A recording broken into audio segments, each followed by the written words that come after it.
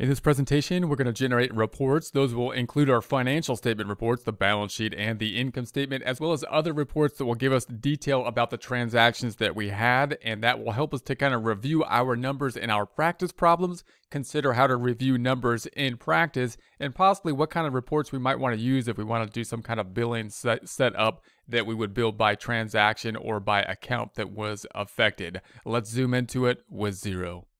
Here we are in our Get Great Guitars company dashboard file. We're going to start off with our financial statement reports, those being the balance sheet and the income statement. So we're going to go down to the business, the accounting, and then go down to the balance sheet. So let's open up that balance sheet. And then once it opens, we're going to right click on the tab up top. We're going to duplicate that tab. We're going to open up the income statement. So let's go back to the tab to the left. Let's go back to the accounting drop down. Let's scroll on down to that income statement, or we're not really scrolling. Just going on down to the income statement. When that opens up, then I'm going to right click on the tab up top. We're going to duplicate that tab. So we got the balance sheet, we have the income statement. Those are the two primary reports that obviously we want to take a look at. Another report I would really keep in mind here, because it's a lot easier to review quickly, is a trial balance report. So a trial balance report, let's open that one up and we can do some comparing and contrasting as we go further in the course. We'll probably be bouncing over to the trial balance a little bit more often when it's appropriate to do so. So let's go to the accounting dropdown. Let's go to the reports. Now, oftentimes they kind of put the trial balance off. Many accounting softwares do this, not just Xero. They kind of stuff it down into the accounting section down here. Which you kind of assume that only an accountant would use. Maybe that, the accountant at the year end would use that. No one else wants to use those reports, apparently. But that's not really the case. The trial balance can be really useful. Now, the reason that's the case, the reason they have it down here, most accounting software does, is because it has debits and credits in it. But it also has a summary of all the accounts in one section, being the balance sheet and income statement. So if you want to jump back and forth really quickly to account balances and back to your data input, trial balance, great report to have. So I do recommend using it, get used to it. Even if you don't want to deal with debits and credits or anything like that, it still has the account balances in it, and you can see how much shorter this is. So just compare this to the income statement and the trial balance and the balance sheet. This is a lot easier to bounce back and forth with. It doesn't have those subtotals, but that's okay. So when you check your numbers, this is probably the easiest one to check your numbers with. And it's probably the easiest one to check other people's numbers with if you're reviewing other people's data. We're going to right click and duplicate that. Then I'm going to open up another report, and we're going to bounce back between these reports when reviewing. And this is going to be a transaction detail report, often a report that we want something like a journal entry report that's really good for internal use, meaning if I'm trying to review someone else, if we're trying to check our work in its practice problem, or if I'm trying to say, like, how much should I bill someone and count it not by hours, but maybe by transaction, what kind of report might I use for something like that? Let's go to the accounting drop down. Let's go down to the reports and consider those options. And we're going to go on down. We're going to go back to that accounting section down here. And I'm going to select the drop down for the accounting section. And the one I like here is the journal report. So let's go ahead and open up the journal report. Now, normally I only look at this in some software with the journal entries, but I like their journal report here. Now, we entered all of our transactions in as of the end of December 2019. So December 31st, I'm just going to select that one day, December 31st, 2019. So there we have that. I'm going to run this. And then it gives us these transactions. I'm going to open this up a bit or scroll in. I'm holding down control, getting back up to that 125. That's where I like to be. And we have these transactions. Now, they're in the form of debit and credit, but if we zoom into it, we can get more detail on them, even if we didn't enter these with a journal entry. So they show the debits and credits, but they give us a good way to actually count all the transactions that happen as of this date, right? This one date I put this transaction in. So again, even if you don't know debits and credits and you're trying to maybe bill based on the number of transactions instead of hours, then you can go through here. Or if you're reviewing someone's work and saying, how long did it take to do something? And you might want a report such as this and say, well, let me see, does this make sense? I mean, how many transactions are in there? And it's nice to see the journal entry too, because you can also see those types of accounts or transactions where you only have 2 accounts affected, and possibly those accounts like this one will have more than two affected because we had to enter the inventory here and whatnot. And that could be useful too. Maybe you want to bill by not just simply accounts, because that's too simplified, but the number of, not by transaction, but by account, because maybe then under that system, you could say, well, this one was a much more complex transaction, and maybe you want to bill by accounts that were affected as opposed to a transaction. So in any case, those are some options. I'm going to right click on this one. I'm going to duplicate this tab, and then let's do some reviewing of them. We will analyze and then print these reports. Let's start off with the old balance sheet up top. So we're going to go all the way to the balance sheet. Now, we had our balance sheet. We entered our balance sheet as of December 31st, 2019. I'm going to hold down Control, scroll up just a bit. Is that the 125? That's the 125. All right.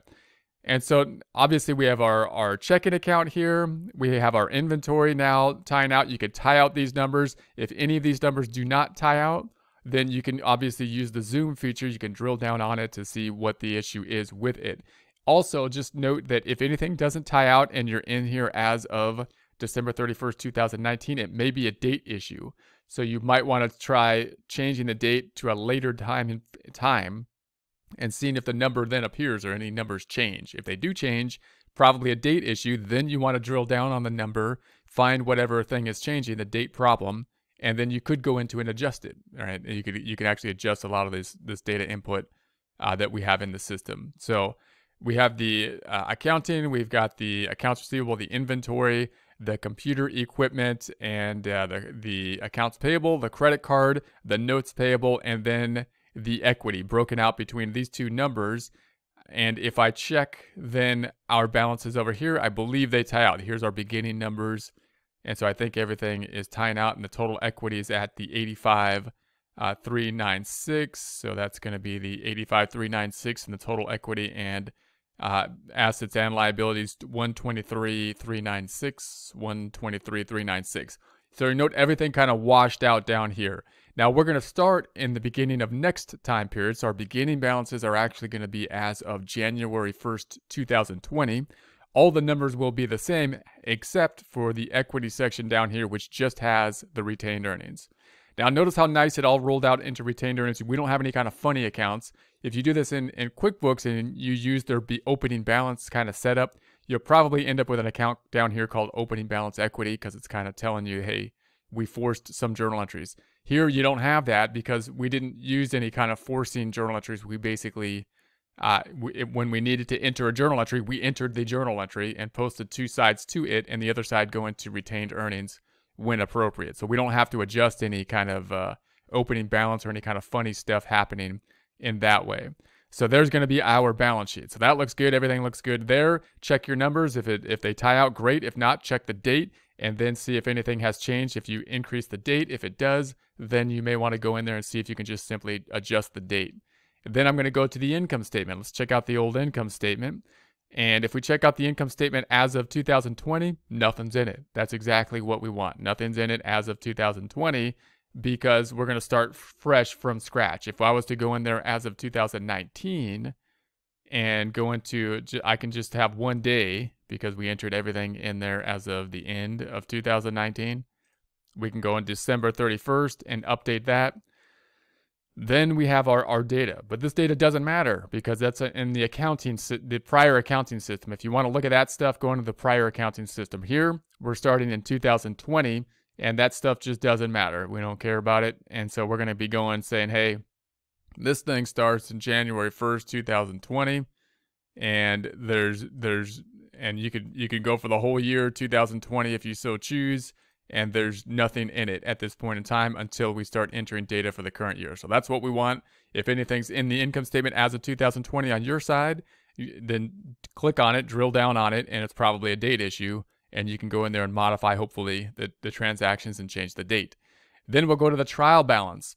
Same kind of issue. The trial balance is giving us the same information, but a lot faster. This will be the easiest report to check, right? There's no subtotal. So if I go in as of 2019, we've got the checking account, the accounts receivable, the inventory, the computer, the credit card, the accounts payable, the notes payable, the retained earnings, and then the sales and the miscellaneous. Why are these down here? Notice we have the balance sheet and the income statement, these two being income statement accounts, because those are combined together. They're on a trial balance, meaning this is kind of like the beginning balance, and these two items are the items that roll into it. These are the two items that were in that current value or the other section that broke out on the balance sheet. So if you subtracted those two out, I think that's that 55 or whatever that was there. Now, if you then make the balance sheet as of 2020, these things will roll out to equity, as we saw on the balance sheet. So if I'm going to say, all right, what if I make this as of January of 2020, everything is the same, except now we only have retained earnings. We don't have any sale. We don't have any income statement accounts. That's what we want. This is a post-closing trial balance. We only have the balance sheet accounts. We don't have any temporary accounts as of yet. So that's what we have there. Check these numbers. These obviously, look how much easier it is to check these numbers. No subcategories, no other stuff in the way. It's all fits on one page here. You can take a look at it and check your numbers. Then if that ties out, then we're going to go over to our journal report here. And like we say, if anything didn't tie out, then you can go to the journal report. Or even if it does tie out, then you want to consider the journal report just to consider how much work is done. Notice these reports don't really tell you how much work basically was done or what was done and when it was done. This report can give you that more detail, and that could help you with your billing schedules if you decide to bill based on the amount of transactions as opposed to simply time, which is something I recommend, considering. So then we have this just as of December 31st, and here's going to be our transactions. They're broken out by the journal entry. So you could go through these journal entries and basically see if your journal entries tie into yours. If they're in a slightly different order, that's okay because they're all in there as of December 31st. You can tie out the numbers and the accounts that are going to be affected on each one of them. And then if anything isn't there, if anything doesn't show up, once again, change the date. Try expanding the date range to go back in time and forward in time. Anything that pops in here that doesn't show as of December 31st, 2019, it has a date issue, you can then drill down in on it. So for example, if I was to go into some of these, you might then ask, the good thing about this report is it gives you all the transactions and it gives you both accounts that are affected within them. And so that's great for billing and to see how many accounts are affected and just to check your work. The bad thing is it doesn't really tell us the exact form that was used. It gives it everything to us in journal entry format, and we can't really see the forms that were used just on the face of the report. So what we can do is go through some of these, for example, and drill down on them. For example, this one was a sales item. So if I want to see, okay, what happened here? If I can click on one of these items and go into the detail for it, say, was it entered with a journal entry? No, it wasn't entered with a journal entry, I don't believe, right? And I want to look at the 2019, so here it is in 2019. I'm going to select the data. I'm going to drill back down on it again, and then now we're going to see our detail for it. So we have the 3 invoices that are making up that 20,005. So I'm gonna click on the invoice here. Then let's select that invoice, and then here's the actual invoice. So we can drill down on the invoice, and we have that 8,000 in the invoice. Now, if you needed to adjust something, if the date was off or something like that, and you needed to adjust the date, you can go to the options up top. You have the repeat. You can void it if delete it and then enter the correct one again, which is probably the more proper way to do it. Copy, or you can edit it, right? So if you wanted to edit it, and you want to be careful with the editing, especially with the dates and whatnot, but you do have that option. You can go in here and do some editing to it in that format. So there is that. Let's go then back. I'm going to go back to our report. See if I try not to go past it up top. So there we have it. So, and notice here I'm just seeing the 8,000. So again, when I broke down into it, you saw all the invoices, including the 3 8,000. So here's the other invoice that we made for the 7.5. Here's the invoice down here. Here's going to be the inventory stuff. These are going to be the fixed assets when we put the assets on, not the fixed assets, the inventory assets on the books here, I believe. And so inventory assets. So you can drill down and look at these reports here. It's a useful report to have. Let's go ahead now and export these reports as we've done in the past. We're going to export them in PDF format, and we'll put them into our Excel file as well for this section. So I'm going to go back over to the balance sheet. We're going to do our standard kind of process here. Now you could go through and format these. I could go to the report settings, and I typically have been taking off the decimals, so I might want to do that. But I might not do that on all of them. I'll just, we'll go through our custom here. So I'm then going to go to the export. We're going to export it as a PDF first. And then I'm just going to go into where we want to put it. And I want to put it into this folder. I'm going to call it section 6. So section 6 folder. And I'm just going to grab that one and pull it over into our folder. Then I'm going to rename it. So I'm going to right click on it. I'm going to rename it. I'm going to call this a balance sheet.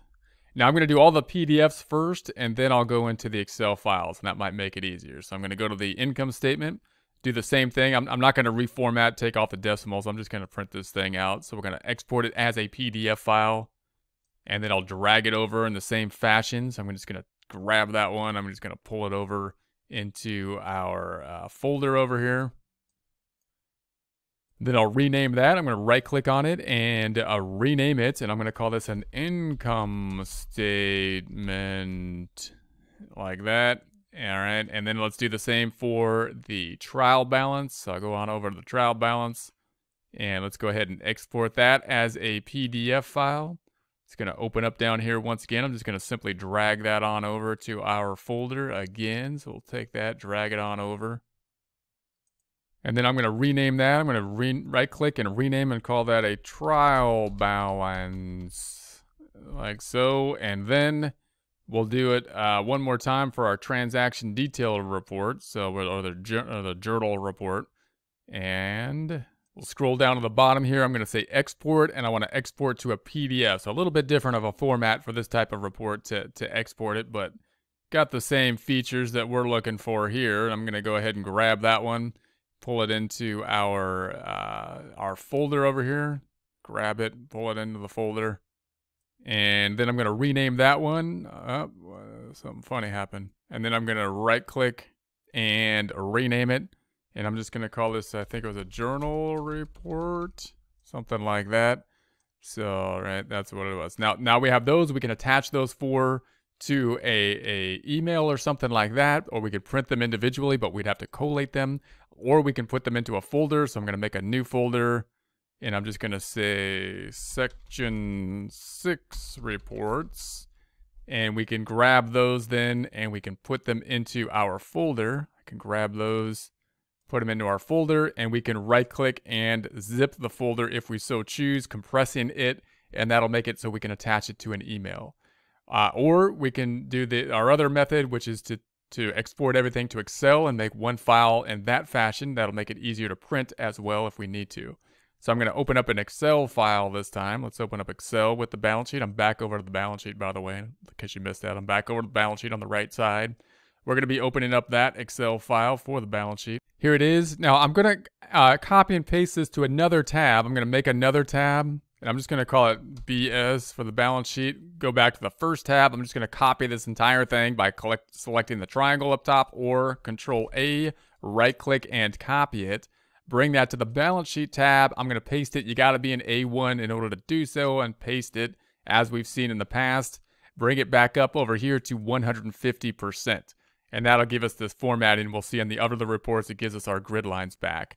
I'm going to go back to the first tab. I'm going to delete it, right-clicking on that tab and simply delete it, like so. Then I'm going to save this to where we want it to be. I'm going to go to the File tab, Save As, Browse, and I want to put this into my Section 6 folder. So I want to go Browse, please, because I like to tell you where I want to put it. And then we're going to put it into this folder.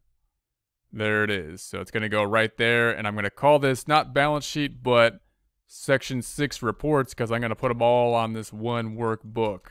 Section 6 reports, like that. And then I'm going to keep it open and then go to our other reports. Let's go to the income statement now, open that one up, and go ahead and export this to Excel as well. And I'm going to open this up. I'm not going to save this one because we just want to grab what's in it and put it into our balance sheet report. So I'm just going to open up this one. I'm going to enable the editing on it. So actually, this one doesn't have anything in it. We were just proving nothing's even in there. So I don't really need that one. I'm not going to do that one at all. Not doing it. And then let's go up to the other one. What's the other one we had? Which is going to be the trial balance. That's a good one. We probably should make one for 2020 and one for 2019. But I'll just do the 2020 one because that's our beginning balances. So I'm going to go ahead and export the trial balance. Again, I'm not going to save it, but just open it. So we'll open that one up. We're going to copy the detail, put it into this one. So I'm going to enable the editing so I can copy it. So it's enabled. I have the ability. I am able to do stuff to it. Then I'm going to take the whole thing, copy it, or I can have Control A and then copy it by right-clicking and copying. Going to go back over to this tab. I'm going to add another sheet. Going to go up to A1 and paste it. We're in A1 and paste. I'm going to rename it to the TB or just trial balance. I'm going to call it TB for short. Bring this back up to 150% so we can see it at the 150. Can't see these two tabs. We can highlight these two tabs and make them a little bit wider so like we can see the numbers. That's what those little grid things. Now, if we got rid of the decimals, we wouldn't even have had to do that. But there's our information. Let's see if it fits on a page. Let's go back to the page layout tab over here. Does seem to fit on a page, so we'll keep it at that. There's going to be our page break. All right, let's save this, and let's do this to another one. I don't need this one. I can close. Don't need that. That's going to confuse me. I don't like being confused, so I'm going to go then to the journal and do the same thing. I'm going to scroll down way to the bottom of the journal where we have this export button. This time, exporting it to an Excel sheet. Again, I'm not going to save it, but just open it because I just want to take that information, copy that information, put it onto the other workbook where we put the other information. So I'm going to open it back up. I'm going to enable the editing for it so it allows me to do stuff to it. And then I'm going to put my cursor and copy the whole thing by triangle up top or Control A and right click and copy. Minimize this one. We're going to make a new tab over here. And I'm going to double click on it, rename journal report, something like that. And I'm going to put this in A1 and right click and paste it, the first one like that. And so there we have that. And let's bring it back up to that 150, 150% so we can see it a little bit better. Check it, see if it fits on a page by going to the page layout and then back over to the normal view. There's our page break. Looks like it's all fitting on one page, although we do have some cutoff kind of stuff going on over here. We might want to make like column A a little larger maybe. Might make things better. Let's do something like that. We got a lot of room. Could probably bring that out a bit. All right, to the page break even. All right, that's good. That looks okay. We'll keep it at there, and then I'm going to save this, and then we're going to print it using the Qt PDF printer to a PDF file. So we're going to go to the File tab. We're going to go down to the printing options. You could then print this to a printer with it all being collated, but you need to set it up so it's not on the active sheet, but rather the entire workbook. Entire workbook now have 4 pages on it: the balance sheet, then the trial balance, then the journal report, and then the second page of the journal report. So now you can print this all out, and you can print multiple copies and not have to collate them in this fashion, or you can use the Qt PDF printer, which is a free kind of tool that we have that we've discussed in the past. It's worked well for me. You can search it out and print it as a PDF file. So I'm going to go ahead and print it in the PDF file format. So we'll print that, and it's going to say, hey, where do you want me to put this? I think it's going to say that. It's going to ask me. I'm paraphrasing, but it's going to say there where we want it. And then I'm going to put it onto our desktop where my folder is. So I'm putting in my Xero and Section 6 folder. And I'm going to keep the name, so we'll save that. And that should open up there. And then this is what we have. So we got our folder with our 4 reports in it that we can give to someone.